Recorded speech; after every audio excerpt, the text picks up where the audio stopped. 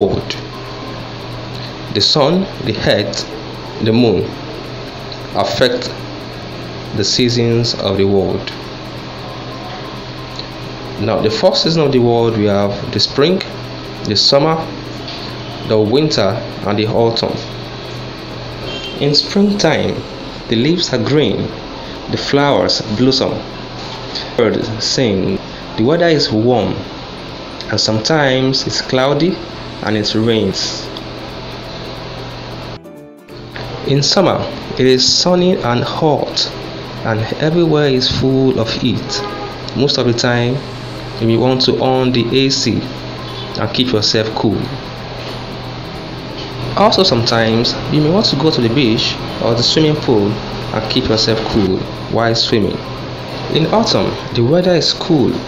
The leaves are red and brown while they drop.